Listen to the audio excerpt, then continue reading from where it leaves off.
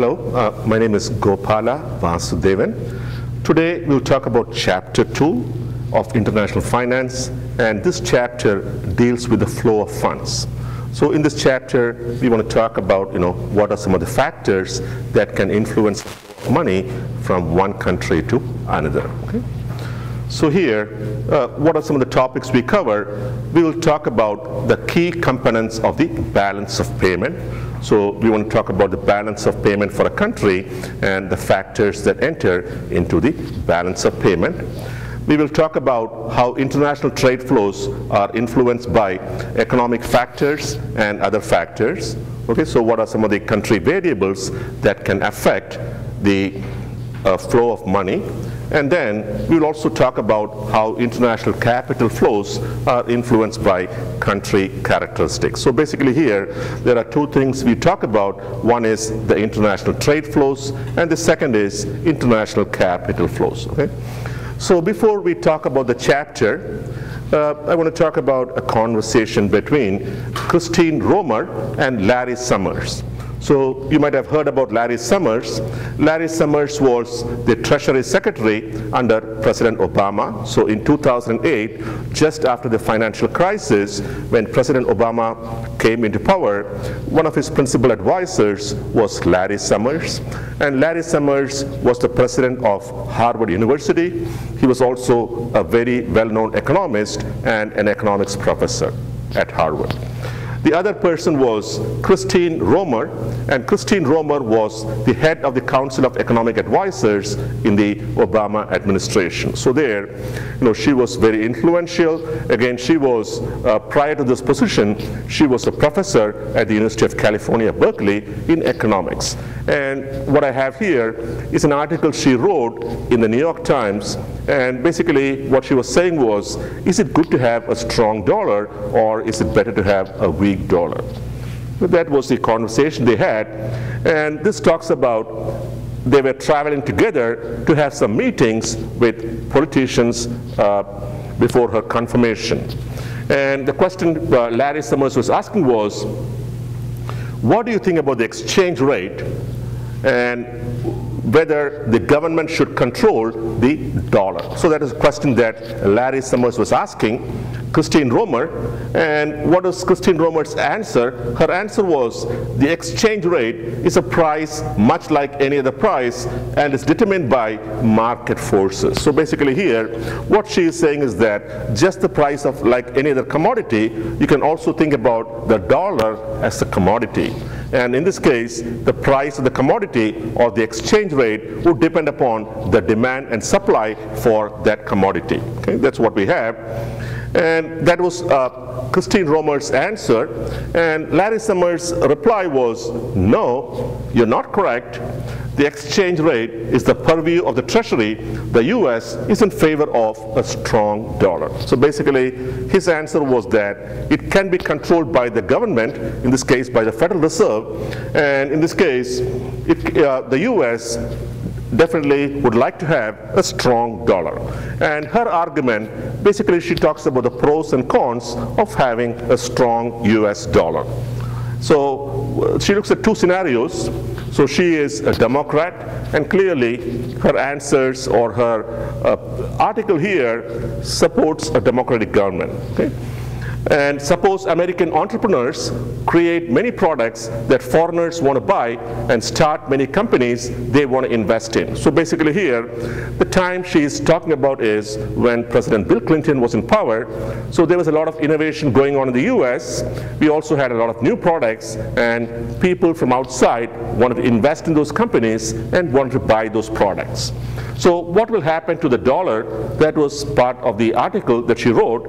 And basically what she was saying was that in this case, the value of the dollar is going to increase. And the reason why the value of the dollar will increase is because the products that Americans make will be bought by foreign people, and all of them need to buy the US dollar so that they can buy the goods. And in this case, the supply of dollars will fall, and that can increase the value of the dollar even more. And basically here she says that was what was happening in the late 1990s when the dollar was indeed strong. Okay? So in this case, a strong dollar, the reason why the dollar became strong was because of increased demand for the dollar, and the reason why there was an increased demand for the dollar was because of the increased demand for US products. And people needed to buy dollars in order to buy the US products. So that's one case. And what is the second case? The second case I think she's referring to took place when President Ronald Reagan was the president, and when he came into power, what happened was the US was running a large budget deficit, and mainly because of that, interest rates were rising. Okay, so in this case, what is the problem here? Higher American interest rates make both foreigners and Americans want to buy more American bonds and fewer foreign bonds. So let's say you are in Europe, you might want to buy the US bonds because they are giving you a higher interest rate. Okay, that's what we see. And basically here she's talking about President Ronald Reagan. When he came to power, he did quite a few tax cuts, and he also increased military spending. And at this time, because of these actions, the government was running large deficits, and these deficits, along with the anti-inflationary policies, the chairman of the Federal Reserve was Paul Volcker, and he had to increase the interest rates. And because he increased interest rates, more people wanted to invest in the US. And basically what she's saying is that typically that may not be good for the US. And the reason why it may not be good is because, in this case, the dollar is strengthening against foreign currencies. Okay? And what is the problem here? When we have a strong dollar, essentially what that means is that for companies that are US based, so that could be a GM exporting cars to Europe, in this case, they either have to increase the price of the US cars or they have to cut their profits. So there, a strong dollar typically can hurt a country, especially when it is exporting. On the other hand, a strong dollar might not be bad when your economy is doing good. That is okay. On the other hand, when the economy is weak, as we had in 2008, having a strong dollar can hurt your exports, and in that case, it can also hurt US employment, because US exports are not competitive. It means that US companies might not be able to hire more workers. So that could be a bad case, and what we are saying here is that in such a case, it's better to have a weaker dollar. And in that article she wrote, that was what she was saying, let us let the dollar go down in value. And that was pretty much what happened in 2008. Because the dollar was weaker against other currencies, it made US exports more competitive. It also created more jobs in the US. So now we want to talk about the materials in Chapter 2.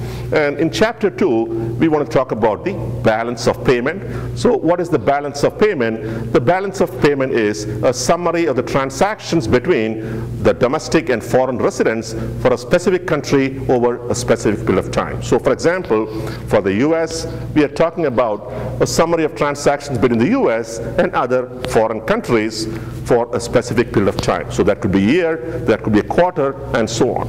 So what are the components of the balance of payment? The first one is the current account.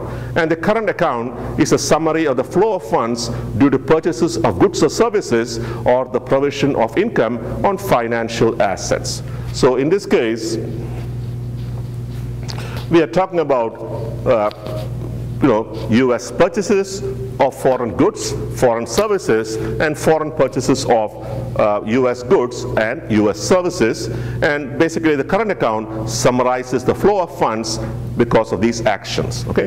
What about the capital account? The capital account is a summary of the flow of funds resulting from the sale of assets between one specific country and all other countries over a specific period of time. So what is the principal difference? In the case of the current account, we are talking about purchases of goods and services. In the case of the capital account, we are talking about the sale of assets. So that is the principal difference. So let's look at the components of the current account. So the current account, the components are, the first is payments for merchandise and services. So the US is buying stuff from, let's say, China. That would be a payment for a merchandise.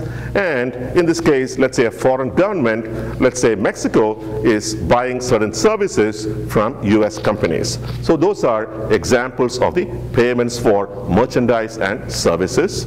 The second one is factor income payments. So what are examples of factor income payments? Foreign nationals are buying bonds, so they could be buying the US Treasury bonds, and when they buy the US Treasury bonds, the US government had to make coupon payments or interest payments. That is one example. Or foreign people are buying the stocks of US companies. Let's say they invest in IBM, they invest in Oracle, and so on, and from their investments, these companies have to make dividend payments. So that would be an example of a factor income payment. And the last one is transfer payment. So what is an example of a transfer payment? We are talking about payments for aid. So for example, there is a flood in Haiti, and the US government is sending things, food, clothing, and so on, medicines to the people in Haiti. That is an example of a transfer payment.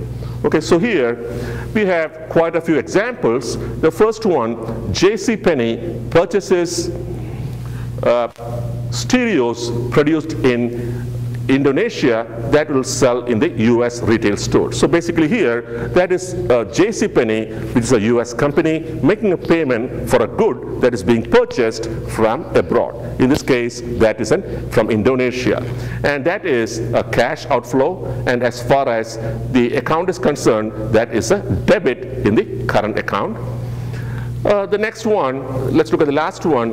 University bookstore in Ireland purchases textbooks produced by a US publishing company. So again, it's a foreign company that is buying goods, in this case textbooks, from a US publisher, and as far as the US is concerned, that is a cash inflow, and that is a credit as far as the US accounts are concerned. Okay? So in all these cases, we have payments for goods, and we also want to talk about payments for services. Okay? Now the next one, international income transactions. So the second item we have is factor income payment, and factor income payments talks about income transactions. So here, a US investor receives a dividend payment from a French firm in which she purchased stock. So we are talking about a dividend being received by a US investor, and that would be an example of a US cash inflow and resulting from the investment that is being made, and that is a credit. Okay?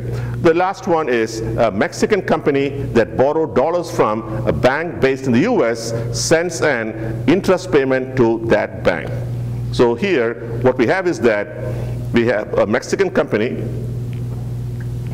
that is borrowed in dollars from a US bank, and it has to make a payment that could be an interest payment to the US bank. And how does it look like? That is a cash inflow as far as the US is concerned, and that is a credit.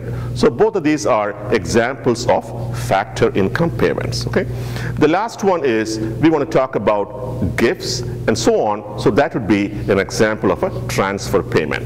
So the US states provides aid to Costa Rica in response to a flood in Costa Rica.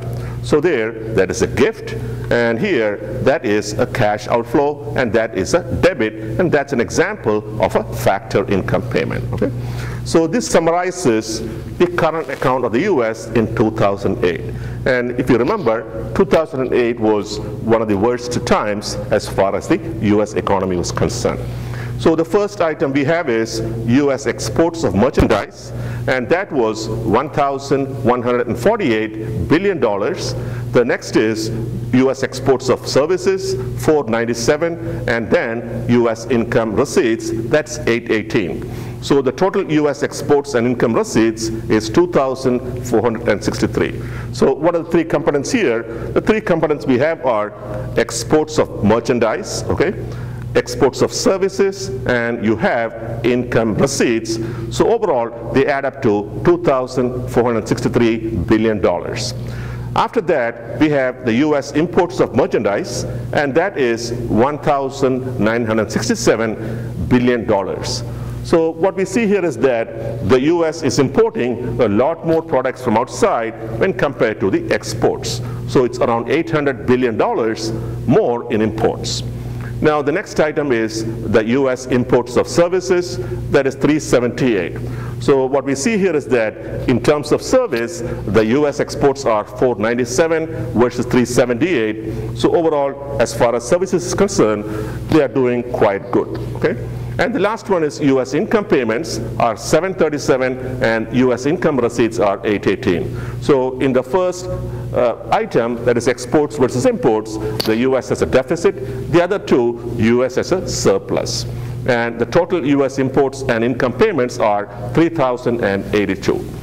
So what we see here is that the net transfers by the US is 1,812 and the current account balance is a negative 731.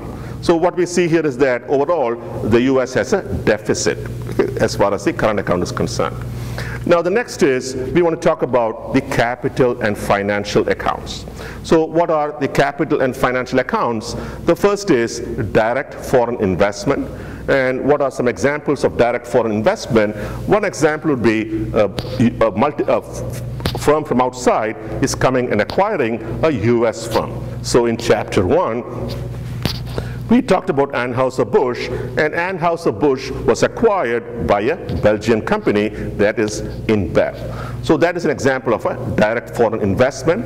The next one is portfolio investment. So here we are talking about foreign nationals investing in US companies by buying their stock as well as their bonds. Okay? The third one is other capital investment. So what is an example of other capital investment?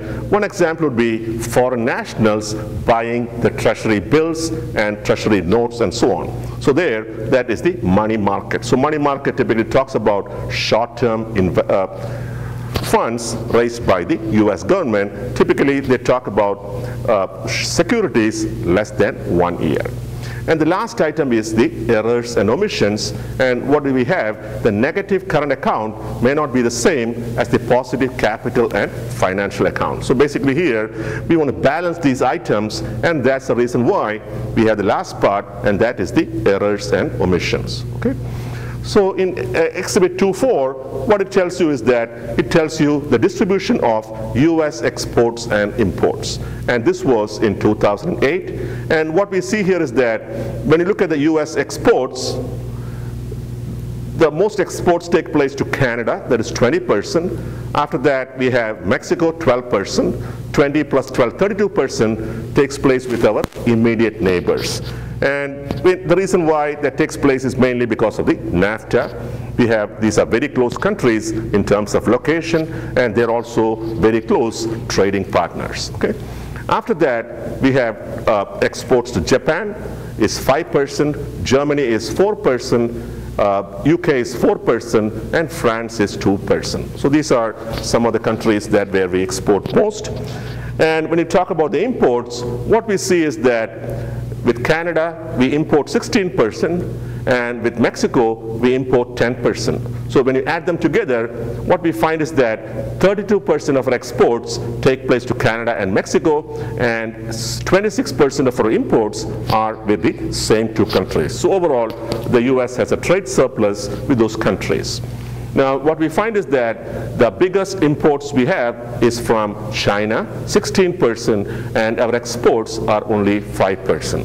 So that's one of the reasons why we have a trade deficit, and people always talk about this, that is, we are importing a lot more products than we export to China. Okay? So this summarizes some of the things we talked about. The US balance of trade trend, value has grown substantially over time, and impact of the huge balance of trade deficit would lead to higher US unemployment, but increases competition, leading to more efficient production. So there, basically from chapter 1, what we said was we talked about the reasons why companies want to manufacture in other countries, and we talked about the law of comparative advantage. So basically here, production means to countries that are more efficient. Okay? So when you talk about international trades, what are some of the reasons why international trade increased? So some of the reasons are, one is the removal of the Berlin Wall. So basically, the Berlin Wall was a border or wall between East Germany and West Germany. And after the two Germanys united, came together, a symbolic act was the removal of the Berlin Wall. And what is the significance? The economic significance is that these are two very large countries, and by uniting, they became more powerful in terms of economics. Okay? And others were the Single European Act of 1987, the inception of the euro, and expansion of the European Union. So these three things, the number 3, number 5, and number 6, what they did was they encouraged trading between European countries. And the reason why the European countries wanted to have a currency that was the euro was because they wanted to become strong economically, and basically they wanted to stand up against the US dollar. Okay? Now we also have the North American Free Trade Agreement. And again, this talks about the agreement between the US and some of the closest countries. And initially that was with Mexico, that was with Canada, and then it expanded to other countries in South America and so on. Okay? And the reason why we have that is because we wanted to basically encourage trade within these countries. We also wanted to have more efficient allocation of resources. Okay? Now we want to talk about what are some of the reasons why we have trade frictions. And some of the reasons why we have trade frictions are, the first is environmental restrictions. So as an example, the environmental laws in the US are much more tougher than, let's say, compared to China, or compared to India, or compared to Brazil. And sometimes US firms complain that because of these tougher restrictions, they cannot compete more effectively against other companies in China, India, and so on. Okay? The second one is labor laws, and what we see is that in some of the countries, let's say Pakistan and Indonesia and other countries, although there are laws prohibiting child labor, they are not strictly enforced. And in this case, by allowing children to do manufacturing and other things, they are able to produce the same items at a lower cost, and ethically it may not be good as far as these companies are concerned. What is the third factor? The third factor is bribes. And some examples are, if you go to Nigeria, the Nigerian government still has a warrant against Dick Cheney, who was the vice president under President Bush. And the warrant is because Dick Cheney was previously the president of Halliburton, the CEO of Halliburton, and as the CEO, he was responsible, or at least indirectly responsible, for making bribes to some of the Nigerian officials. And that was the friction that is between the US and, in this case, Nigeria. And another example of friction is government subsidies. So two of the biggest airline manufacturing companies are Airbus. Airbus is a European company, and that was supported by some of the countries in Europe, such as France, England, and Germany. And they are a very effective competitor against Boeing, which is a private company based in the US. And the main complaint is that these governments, these European governments, are providing a lot of support to Airbus, which makes it more competitive against Boeing, which is primarily a private company. Okay? And other examples of government subsidies are the Chinese government. They support a lot of their businesses, and directly or indirectly, they have a lot of say as far as these companies are concerned. And again, typically other companies based in other countries say that by having this government support, they tend to have an unfair advantage. Okay?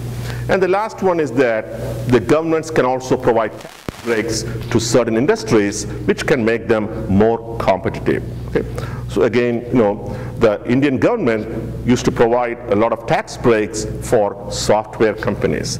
And that was one of the reasons why those software companies were able to develop and become more competitive. Okay? Now, we also have sometimes frictions because of trade policies. And what are some of the examples of trade policies? The first is using the exchange rate as a trade policy. Now, this talks about China and the US.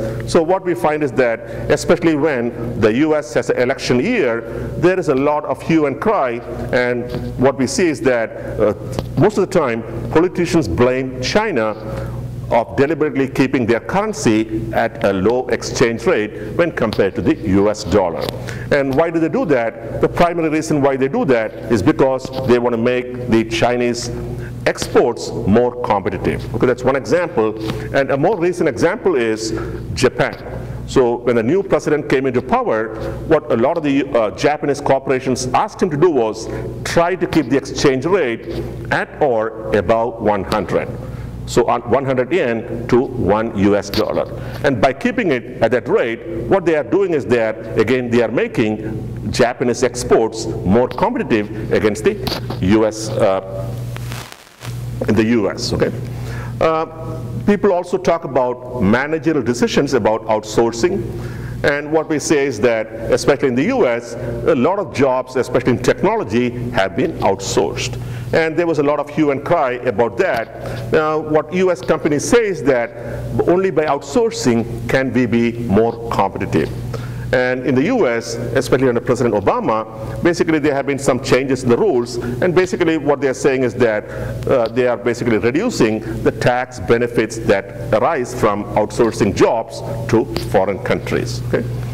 Now, you also have trade policies for security reasons, and what we are saying here is that in the US blocked the acquisition of a US company by a company based in China, that is Huawei. And the reason why they stopped that acquisition is because the company that this Chinese company was acquiring was located very close to some sensitive US data and so on. So given that they did not want a foreign company to be so close to the US installations for security reasons. Okay? And other reasons are using trade policies for political reasons. And what we have is, again, in an election year, US politicians complain about China. They talk about Chinese companies becoming more competitive, mainly because of a lower Chinese currency value and also because of support to Chinese companies from the Chinese government. So these are a couple of examples. Now, if you look at foreign governments always complain about the US subsidies to food. And here, what we are saying is that in the US, there is a lot of support for farmers and for developers of food and food products. And the reason being that the US wants to ensure that, at least in the US, prices are relatively low and people have free access, not free access, but have reasonable access to food. And if you look at Russia, Russia complains that US farmers have an unfair advantage because of the US government support. Okay? Now, what about factors that affect international trade flows? So what are some of the reasons why you have trade flows? The first is inflation. And what we are saying here is that current account decreases if inflation increases related to the trade partners. So what we are saying is that, let's look at the case where inflation is very high in the US. And in this case, what we can expect is, we can expect the current account to go down.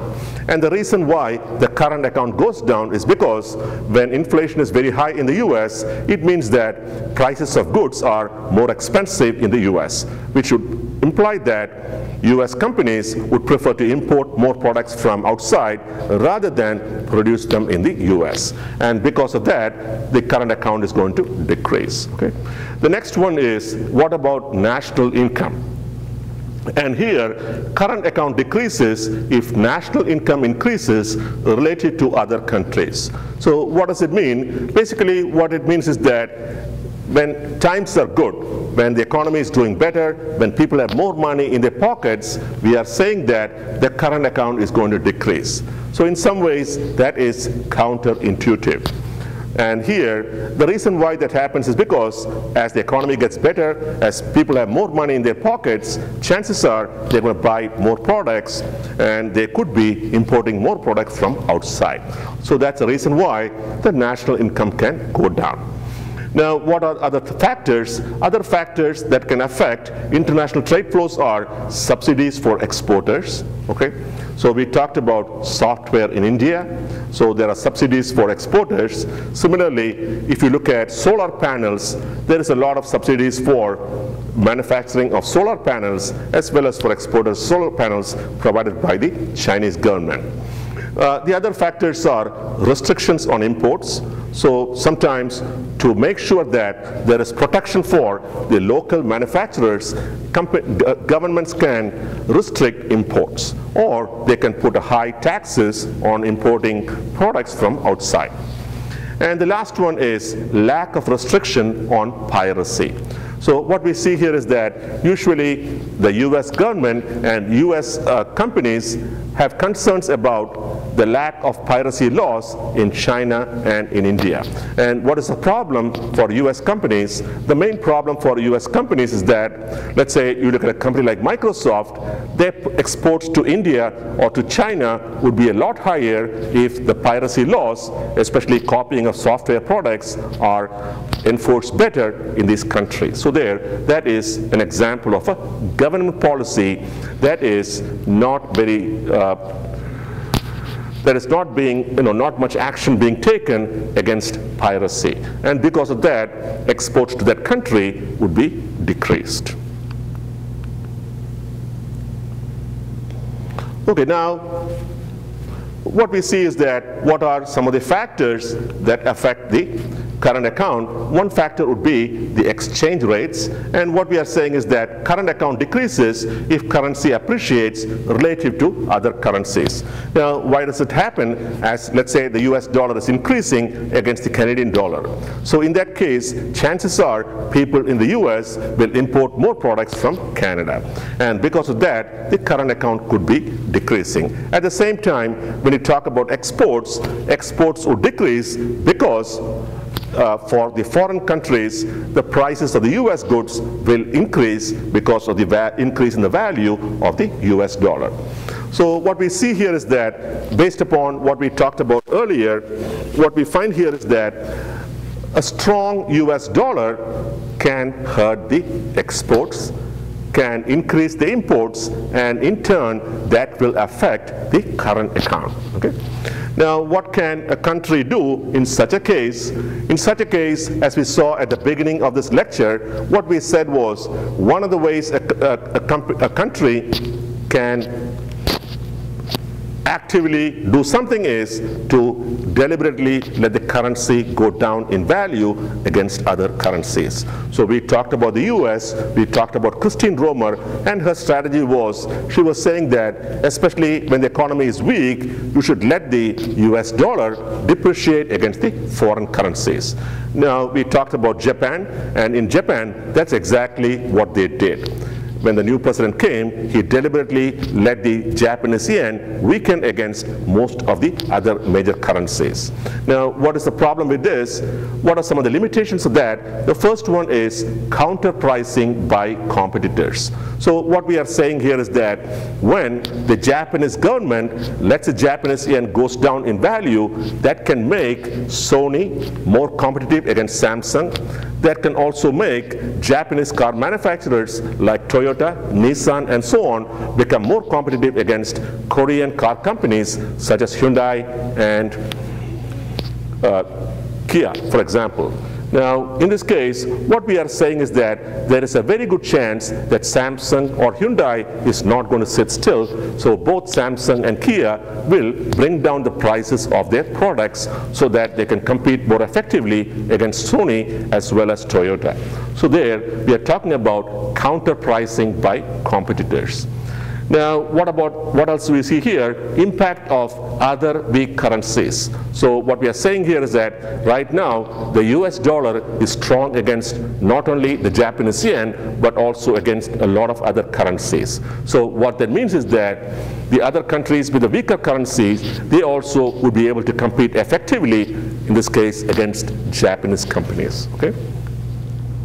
What is the third thing? The third one is pre-arranged international transactions. So what does it mean? What we are saying is that, let's say the Japanese government lets the Japanese yen go down in value today. So let's assume that is February, that is when the Japanese government did this thing.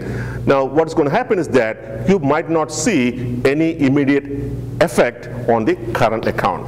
So what we might see actually is that for some time the current account might go down, and after that things might start to improve. And why does this happen? The reason why this happened is because when you talk about international trade, they don't take place instantaneously. A lot of the time, most of the trade that takes place today would have been arranged 2 or 3 months before, which means that those trades will take place regardless of the exchange rate. And the fourth reason we have here is intra-company trade. So what we are saying is that GM has subsidiaries all over the world, and chances are these subsidiaries might trade between themselves regardless of the exchange rate. And so what we see here in practice is we have, so let's say that the US government or the Japanese government lets their currency go down in value. So what we might see is that in the short term, the trade balance might actually get worse before it gets better. And here, this is referred to as the J curve. So if you look at the textbook or if you look at some of the short questions, this is a very important question that you can expect. That is the J curve, and it tells you the relationship between a change in the exchange rate and what might happen to the trade deficit. And here, what we find is that in the short term, the current account will, the trade balance might go down, and after some time, things will start to reverse. Okay? So what we see here is that effects of the euro explain how the existence of the euro may affect US international trade. So at the beginning of class, we said that one of the reasons for the increase of international trade was the inception of the euro. Now, is it good or bad for the US? What we are saying here is that in this case, having a euro is, having the euro come up in some ways would hurt the US. It would hurt the US dollar and it would hurt US companies. And the reason being that by having one currency, which is euro, the European countries would be able to trade between themselves. They do not have to worry about exchange rate risk. So in this case, that would hurt US international trade.